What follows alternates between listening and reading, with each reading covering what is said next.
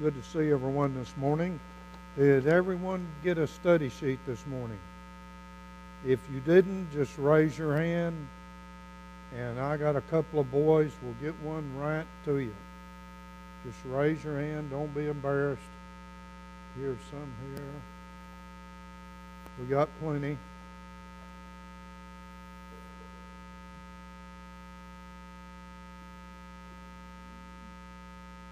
I'm glad that Shaylee's able to be with us today with our new baby.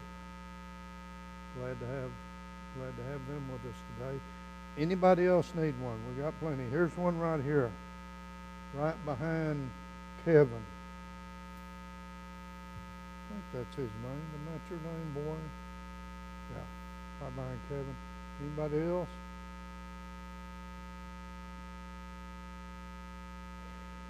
It's my privilege to present to you today the inspired Word of God. And what we need to remember about the Bible is that it truly is from God. 2 Timothy 3:15, Paul said to Timothy, "From a child you have known the Holy Scriptures, which are able to make thee wise unto salvation through faith, which is in Christ Jesus." All Scripture is given by inspiration of God and is proper for doctrine, for reproof, for correction, for instruction in righteousness, that the man of God may be complete, thoroughly furnished to every good work. 1 Peter 4 verse 11 says, "If any man speak, let him speak as the oracles of God." But as this word is spoken, we must understand there is power in God's Word. Romans 1:16, Paul said, "I'm not ashamed of the gospel of Christ. It is the power of God unto salvation." The gospel is God's power to save people. Now, as we look at the Word of God, we must also understand Hebrews 4 verse 12. Where the Hebrew writer talked about God's Word and said the Word of God is quick and powerful and sharper than any two-edged sword, dividing asunder even to the soul and the spirit and the joints and the marrow, and is a discerner of the thoughts and intents of the heart. What does that mean?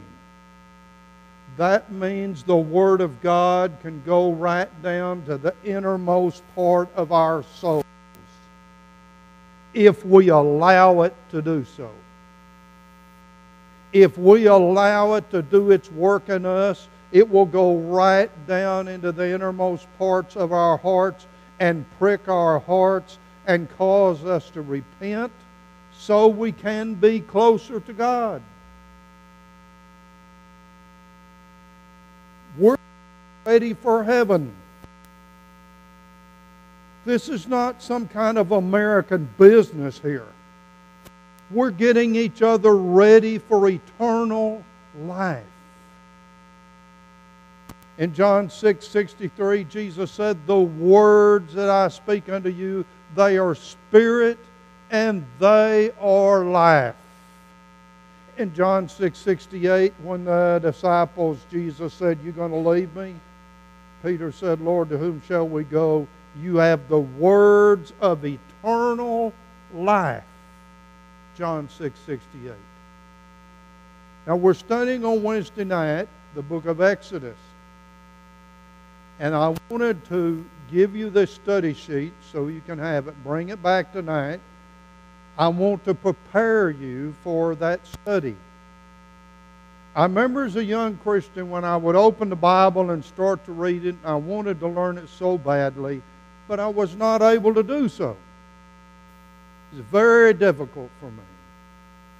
If someone had introduced these books to me and explained the contents, the background, maybe I would have understood a little better, but nobody did that back then. But we're going to do that today.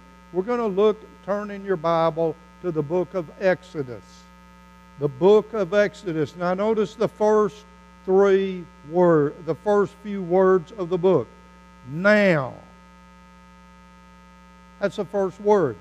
That connects us with the last verse of Genesis 50. You remember what happened in Genesis 50, the last verse? We're looking at a coffin. We're looking at a casket. And the great Bible character Joseph is in that casket. Exodus is going to continue that story, and it's going to show us how that casket is one day going to be returned to Palestine. So now connects with what's been already told in Genesis. Now these are the names. That's the title of the book in the Hebrew writer. Most of you are probably aware of the fact that the titles of the books of the Bible are not inspired. Neither are the chapter and verses. These things were added later. The titles are not inspired. In fact, different versions of the Bible have different titles. The Hebrew title is These Are the Names. And sometimes they would shorten it and just call it Names. In the English Bible, the word for the title is Exodus. That is a transliteration from the Greek translation of the Old Testament, the Septuagint, that Jesus and the apostles often quoted from. The Latin Vulgate follows the same example as the English version and calls it Exodus. Exodus means departure, to go out. In chapter 19 and verse number 1, we find the Word. And it talks about how the children of Israel would go out from the land of Egypt. So the Exodus, the main part of the book, is showing us how God's people are going to be redeemed from the slavery of the Egyptians and how they are going to go out of Egypt. But that's not all the book's about. In fact, the Exodus is only found in chapter 12 through 14. We have events that are covered before the Exodus. We have events covered during the Exodus. And when the children of Israel get to Mount Sinai and receive God's law, we have some events that are recorded while they are still in the region of Mount Sinai. So it only doesn't cover the Exodus, but that is the primary theme of the book. And that's one of the greatest events of all the Old Testament, is when God's people departed slavery under the leadership of a man that God had prepared by the name of Moses, who, by the way, was 80 years old. Most of us might think, what can anybody do at 80? Well, in our generation, anybody that's over 50, they think you're senile. So, boy, if you make it to 80, you're really out of it in this culture. But other cultures were wiser than this one. And they realized the wisdom that was contained in this beautiful leader of God's people. His name was Moses. Moses is the author of this book, and he is the principal character. At this time, I'm not going to present the arguments to show you why I believe Moses is the author of this book. We'll do that at a later time because I think it's important that you know that. And that's covered on the back side of this handout. Now, what do we learn about Exodus? What are the central events that are covered in this book? The deliverance of Israel from Egypt.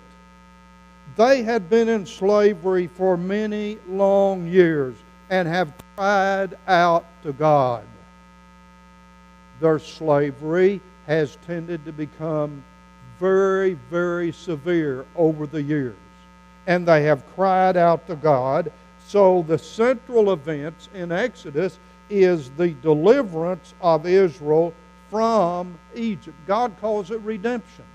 Redemption is a word that means to buy back. He bought them back from slavery. So they are redeemed, delivered from Egyptian slavery. And as God does that wonderful work, now He is going to create a theocratic nation. A theocratic nation means God is the one in charge. That's what a theocracy means. The constitution of this theocracy is going to be the law of Moses that's given to us in this beautiful book of Exodus. That's going to be their constitution. They're going to form a nation of people. You remember that God told Abraham one day this would happen? Nations will arise from you. Your descendants will be more than the stars of the sky and the sands of the sea. Now these people have become God's special nation in the book of Exodus. In chapter 19, verse 3 through 19, there is explained to us clearly that God takes this family of Israelites, unites them together, and makes them a theocratic nation under His leadership with Moses' law as their constitution. This is made clear in chapter 19, 3 through 19. God brings Himself to the Israelites nationally through redemption, buying them back from slavery. As the chosen people through whom Moses would come, or through whom the Messiah would come, God chose these people.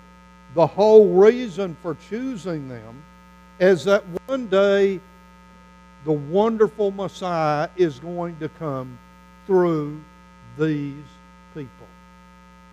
In Genesis 12, verse 3, that's what God meant when He said to Abraham, "Through your seed shall all nations of the earth be blessed." In the New Testament, in Galatians 3, verse 16, Paul says, by inspiration, that this was talking about Jesus Christ. So through this nation, God is going to bring this wondrous Savior into the world to save us from our sins. Matthew 1:21, He shall save His people from their sins. That's all going to come from this beautiful nation that God has created. Now, what's going to happen? Under this Mosaic constitution, under this Mosaic government, God is going to come and dwell with His people. When a dignitary comes to dwell with ordinary people, a lot of preparations have to be made. If one of the former presidents of the United States decided that he wanted to make his home in Portland, a lot of changes would have to come about, because we are dwelling with a dignitary. Well, these people are dwelling with the greatest dignitary of all time, the Creator of the universe. So as He dwells within His people, many changes had to be made for God to stay among them. The beautiful part about this is look in Ephesians 2 in the New Testament and verse 22. When it talks about the beauty of Christ's church and explains to us that in the church there is the habitation of God. You know what that word habitation means? Dwelling place. There is the dwelling place of God through the Spirit. Ephesians 2, verse number 22. The Bible tells the church that Christ dwells in our hearts through faith. God now dwells not within the children of Israel. He now dwells within His church. Not within a certain nationality, but within His church where it is found all over the world. In 1 Corinthians 6, verse 19 and 20, Paul explained, "You are not your own. You are bought with a price. Therefore glorify God in your body and your spirits, which are God's." We are bought with a price. 1 Peter 1:18 says we have been redeemed, not with corruptible things such as silver and gold, but with the precious blood of Christ, as a lamb without spot and without blemish. So we have been purchased by God with His own blood. We belong to Him. He dwells among us in His church. So the nation of Israel was pointing forward to the time when Jesus would come to earth and say in Matthew 16:18, "Upon this rock I will build my church." So all of these things are being foreshadowed. Let us look at the contents of the book. In Genesis 12, 1 through 3, you have this beautiful promise to Abraham. I'm going to make you a great nation. I'm going to bless you.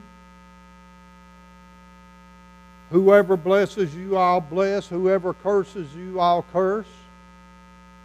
And through your seed, all nations of the earth will be blessed. And then in Genesis 12, verse 7, He says, I'm going to give you a land. Okay, if you take Genesis 12, 1 through 3, now in Exodus, this connects these people with the theocratic nation of God that's going to one day have its own land in Palestine. They are delivered and placed under the Mosaic covenant so they can be a holy nation. Look at Exodus 19, verse 5 and verse 6.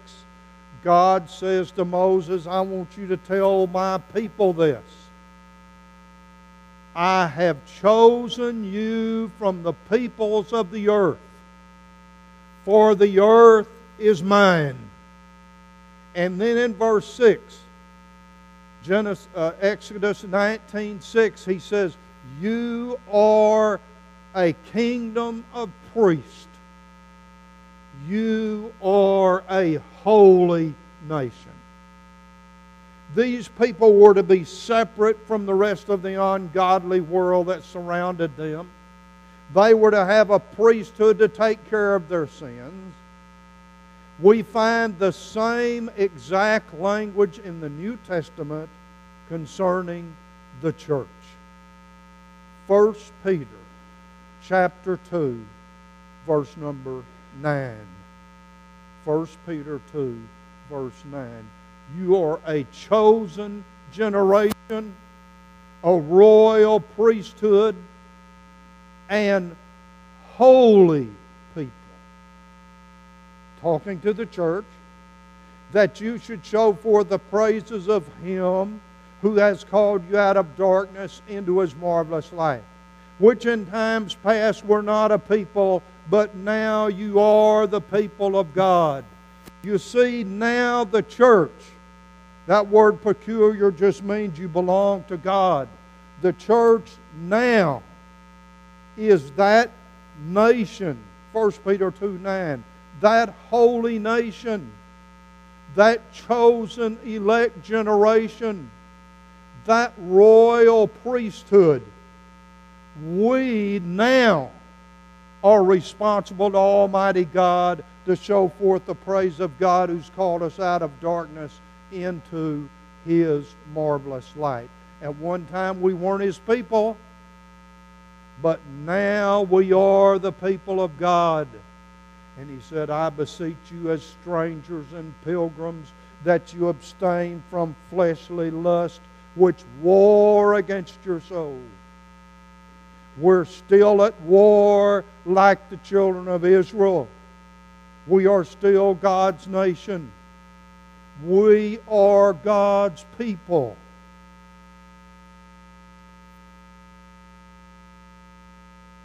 Chapter 1 through 4. Chapter 1 through 4.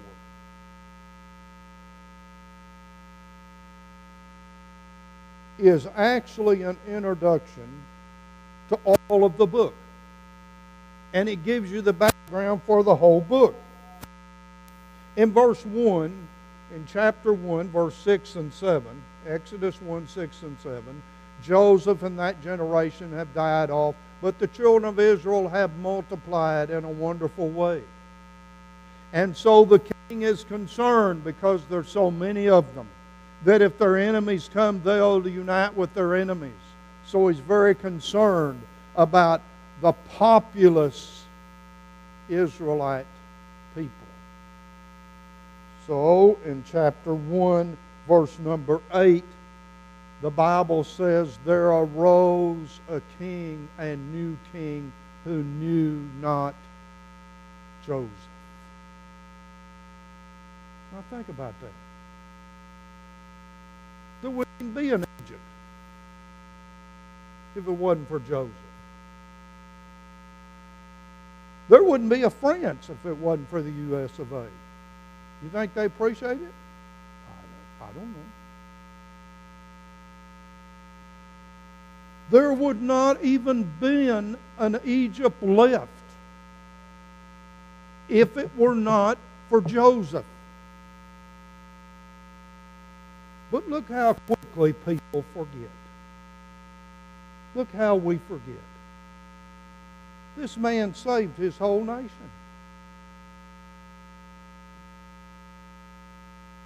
People tend to be so ungrateful, and they don't remember. Here comes a Pharaoh that doesn't know. He doesn't respect what Joseph has done for Egypt.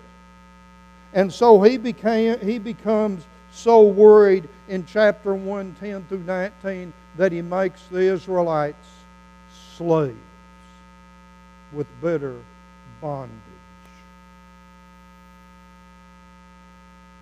Notice verse 14. Chapter 1, verse 14. He made their lives bitter. Have you ever made anyone's life bitter? I have. I hope God will forgive me. I've made people's life bitter. If you have made people's life bitter, I hope God will give you time to repent. And I hope your heart will be soft enough to repent. We cannot do this to people and go to heaven. We cannot do this to individuals and be right with God. This man is fighting against the people of God and making their life miserable. God won't forget it. God doesn't forget. He makes their lives bitter. Verse 22 says, cast their male children into the Nile River.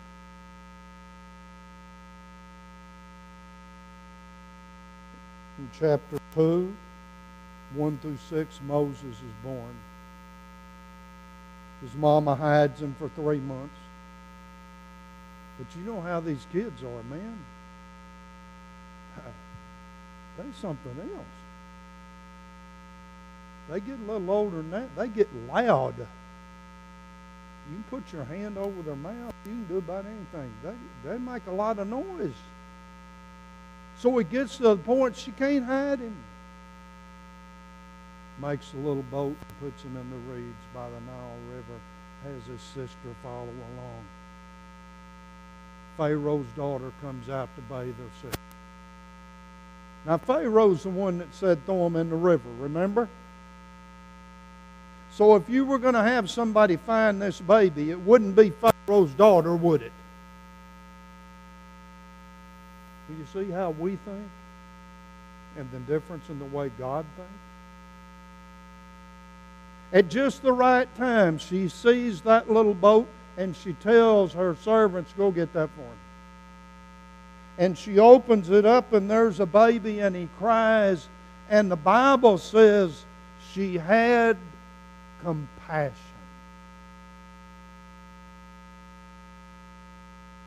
I wouldn't have expected that. Pharaoh said all these kids are to be killed. I wouldn't expect Pharaoh's daughter to have compassion.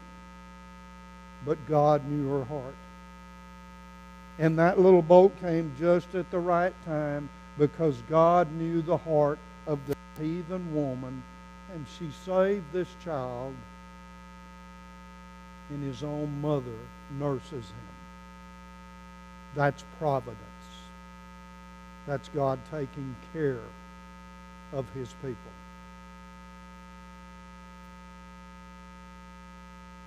Moses becomes Pharaoh's daughter, and he sees one of his brethren being wronged, and he kills the Egyptian and hides him in the sand. And the next day, one of his brethren is taking advantage of another brother, if you can imagine that happening among brethren.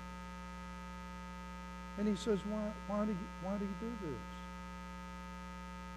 You know what he said? Well, who made you the judge? Who made you the judge and ruler over us?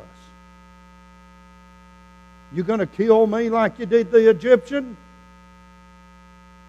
And so Moses realized this thing had been known.